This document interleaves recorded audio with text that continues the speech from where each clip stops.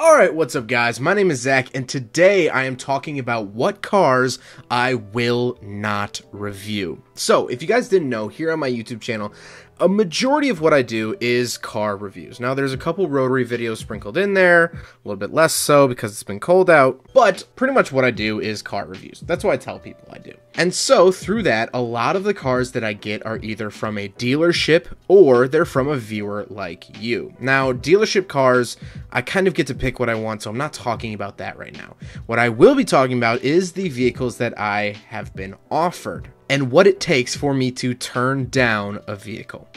So, I want to make this video because Doug DeMuro put out a video not too long ago saying, oh, you know, why he won't review a modified car, why modified cars he won't touch. And to a point, I understand where he was coming from, but I am definitely a lot more relaxed.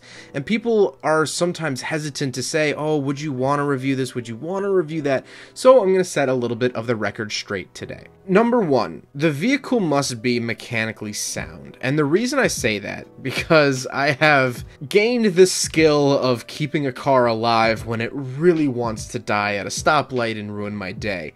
Owning RX-7s and the Model A and just crappy cars in general, you kind of pick up that skill on how to keep something alive to get it home. That being said, I don't want to be fighting a car while it's on camera, and I also don't want people to comment or pick a car apart or not listen to what I have to say because a car isn't mechanically sound. When I drive an older, let's just say an E36 M3, I was actually offered one to review, but it wasn't in good running condition. It had a really bad misfire and just overall was not well maintained and needed a fair amount of work. I didn't review that car because I didn't want to say in the video, oh, this car is slow and really not smooth, because I've driven E36 M3s and they're incredibly smooth when they actually run properly. So I didn't want to drive it and film it and say, oh, this isn't smooth, oh, it's really slow, because that's not the true showing of the M3. That's just that one particular car that had like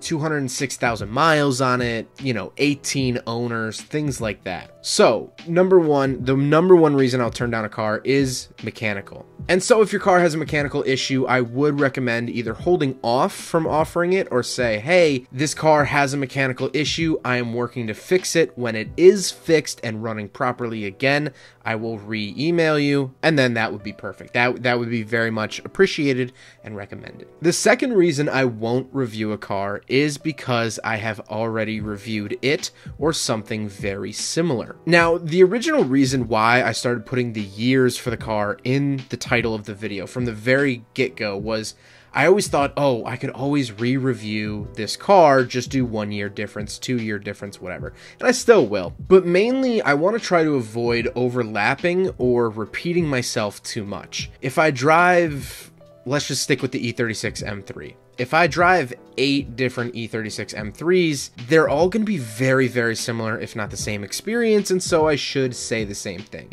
Now, one caveat to that, and one time that I would re-review a car, or actually review a similar car, would be if it's been a very long time. For instance, the very first review I ever posted was of my 1998 Dodge Ram at the time. Last year, I re-reviewed another second-gen Dodge Ram because it had been 5 years since that video came out, and obviously I was 17 or 18 years old when I made that first review, and I was 22 when I made the second one. So time had changed and my opinions had changed. Not drastically, but they had changed enough where I had driven like some 200-300 cars in between and gotten a better feel for what trucks should feel like so I could gauge it a little bit better. Another addition, like a B part of this segment of what cars I won't re-review, is I won't re-review the exact same car without an aspiration change or an engine swap. So, for instance, I did re-review the Volvo 240 that was originally turboed on the original motor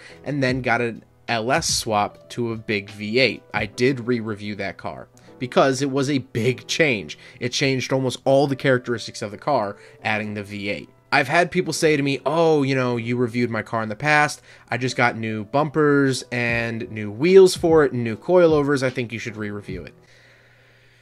that's not really the grounds for a re-review, unfortunately. I'm sorry, but I just can't do reviews of every time you change the wheels or the little interior lights. It doesn't really justify an entirely new video. So the reason I say that is that if you are offering up a car, but you have big plans for it, like you want to do wheels or you want to do suspension or whatever it is, however you want the car to show up in the video is how it should be offered. Because unfortunately, I can't come back and re-review it once you get better wheels. Now, going off of that, if you just picked up a car and say, oh, I want a turbo and I want to do all this, message me first because I might want to drive it in its stock form.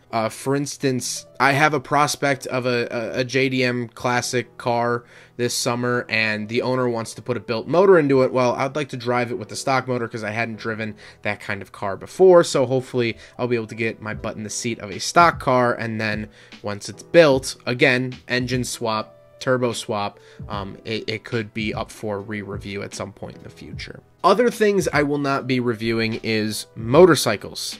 I have no intention of ever riding a motorcycle. It's just not for me. However, I'm not saying that motorcycle reviews are not coming to the channel. I'm actually working on a way to get motorcycles reviewed on the channel. It wouldn't be by me personally, but I would be producing, editing, and filming the videos.